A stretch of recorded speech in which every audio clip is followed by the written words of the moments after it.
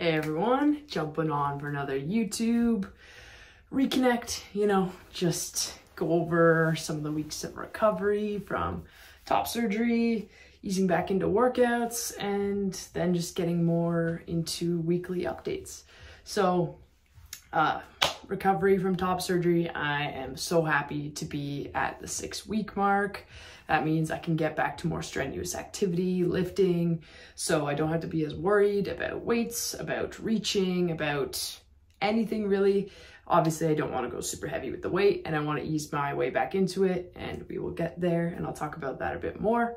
But obviously, listening to your body is the most important for top surgery and your recovery and getting back to working out and just life sooner. So my first week of recovery, I was like down and out. I had taken some of the painkillers. I had my drains in. I wasn't doing much of anything. I was eating lots of veg, fruit, lean meats, trying to be super healthy, whole grains, all that good stuff, because that's only going to help me recover faster. So I tried to be very keen on taking care of my body, resting a ton. I colored a bit. I read some books. I watched some shows. I slept. I eventually started walking, short walks later, more so in the week. The first few days, you just need to take it all in. You need to recover. So once I felt up to it, then I was ready for just some short walks. But obviously the drains, having them in isn't very comfortable. So they were never too long because once I got too sweaty, I was just like, don't like it. So then following week, I had my drains removed. That was huge. That first week, I didn't have a ton of drainage, but it was, just nice knowing that anything that was going to cause infection or swelling, it was being removed. So only helping a faster recovery. And I had my drains taken out at the end of that 2 weeks, or at end of that week, sorry. And yeah, having them in for that week was enough. And like anyone else knows that's had them, having those taken out is like one of the best parts, because you also get to see your chest for the first time, which is incredible. So getting to see it in the mirror as I take off all the gauze and bandages and things like that, it was just overwhelming with emotion. And yeah, I had quite a day that day. And also your body's just going through a lot because you're taking the drains out. You're getting so much blood flow, so much sensation back to your chest that you didn't have before.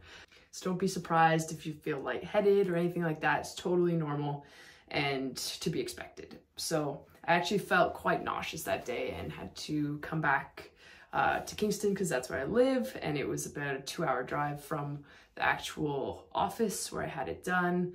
And Dr. Armstrong was the one to actually remove the drains. But yeah, I was feeling pretty rough that day. So then I just rested and eventually felt better and better. And then, week 3, you're feeling even better because you've recovered that extra week. You don't have the drains in anymore. You can start reaching a little bit more. Feels a lot more normal. And increasing the walks a little bit, duration, distance, and yeah, just maybe another walk as well. So just getting a bit more active, feeling better, and it definitely gets tougher as you feel better because you want to get back to regular life, but your body isn't ready for it. So your mind is, but your body's not. So you have to kind of, balance it out that way and figure out what is best for your mental health and your physical health. So walking a little bit more week 3, and then week 4, I'm feeling pretty much fully healed. I know I've still got some numbness and I'm still, range of motion isn't what it used to be yet, but I am feeling really great. So I feel like my energy is coming back. I can go for longer walks. I can just do more. My brain feels a little bit more alive again as well. Just obviously not on any painkillers or anything like that. I wasn't taking any pain medication at the time.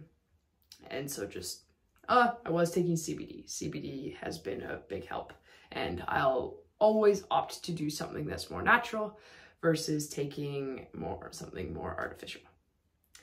So the 4 weeks of recovery, all in all, was not so bad. Definitely that first week was the toughest, but once you get through that, everything else gets easier. And, you know, once you reach that 4 weeks, you take that binder off and it is so worth it. And I just couldn't wait for that day.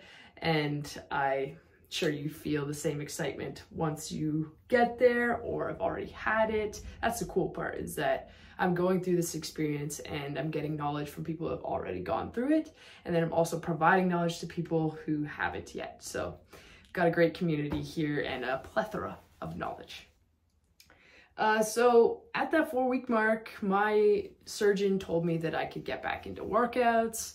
So I was all gung-ho for that. Obviously I'm listening to my body, but I wanted to see how it felt. So I started with recumbent bike, just sitting on a bike, pretty low and slow. I did for about 20 minutes, walked on the treadmill for half an hour, felt great. And then the next time I did more intense cardio, so I tried a bit of running. I was worried maybe about the bouncing or the chafing of the nips with my chest, but no issue, felt really good. I actually felt like I had pent up energy, so I was just like, didn't want to stop running. And yeah, honestly, it just felt really good to move and sweat, because sweating was something I wasn't trying to do while I was recovering, because with the binder, with the drains, it just gets really uncomfortable. Next, after I did higher intensity cardio, I moved on to more isolated abs. So obviously not reaching over the head, but doing lots of crunches, Russian twists, anything that just didn't involve reaching over my head. So even just knee crunches, leg raises, all of that felt totally fine. Then moved on to isolated arms, so like bicep curls, tricep extensions, things that didn't involve so much my chest or my back, that I could move my arms and see how it felt and would feel the next day. So next day came, felt totally fine, recovered well, wasn't in any pain or anything, didn't feel any stretching or pulling on my incisions. So overall was happy with that.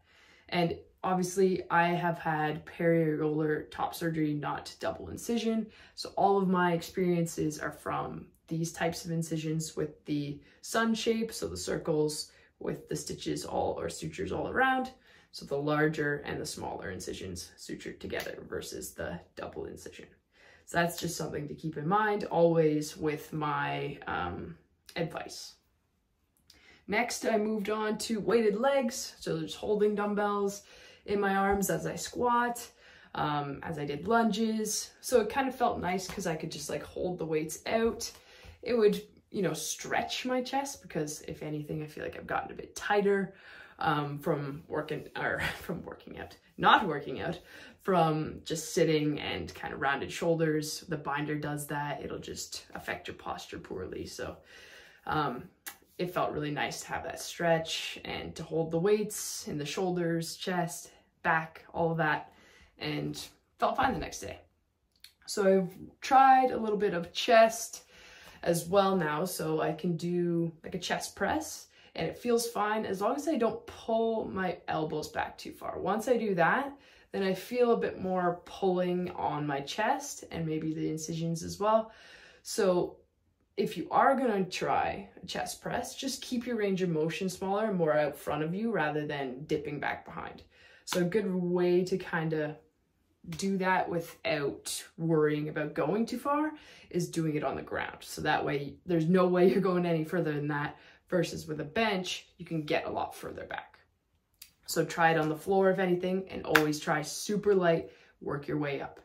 Never jump right back into where you were, because it'll be a reality check for you. And then same goes with back exercises. So when I was doing like a bent over row, if I pulled my shoulders, or my elbows back too far, I'd feel that pulling, that stretching a little bit, like I said, same as the chest.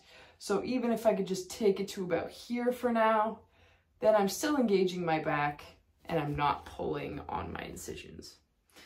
Nobody wants to stretch their scars. We're trying to minimize scarring. So just being more mindful of those feelings of stretching, pulling, or pain, that's what we don't want. If it feels like muscle fatigue, that's what we want. So overall, that's kind of how I've been working out lately. I'm getting back into my regular routine, and feels really good. I'm really happy to be back and kind of get to work more so now on my chest, kind of shape it and create what I've always envisioned for myself. So very excited about that. But yeah, getting back into regular workouts, just lighter weight and working my way up as I go through it. But going forward, I'm going to be doing more of these weekly check-ins. So just about, you know, life lately, what I've been up to, what's new with my workouts, or what's new with nutrition, fitness, stuff like that. Talking about trans stuff, talking about anything and everything. Just kind of giving a check-in once a week, or it may not be exactly once a week. Maybe I'm away or something like that, but I'll try to do my best 1 to 2 weeks. Who knows? It could be more often. I don't even know what I'm saying anymore.